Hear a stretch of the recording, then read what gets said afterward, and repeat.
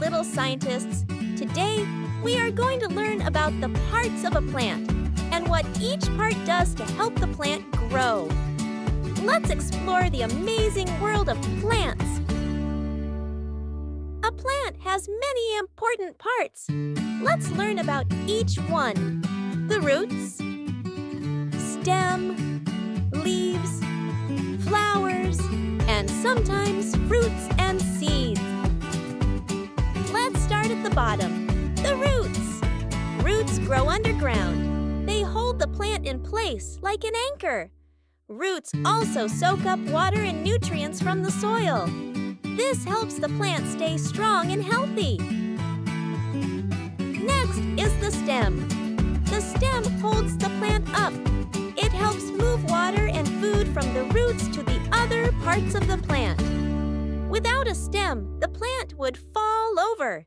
It's like a strong pipe for the plant. Now let's look at the leaves. Leaves are where the plant makes its food. They use sunlight, air, and water in a process called photosynthesis.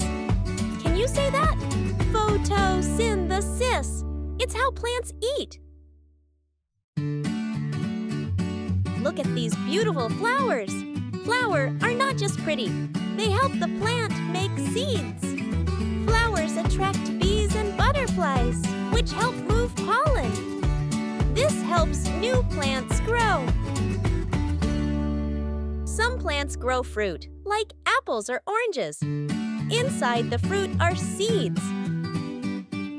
When we plant the seeds, they can grow into new plants. Isn't that cool? Let's remember, roots hold the plant and take in water. Stem carries water and holds the plant up. Leaves make food using sunlight.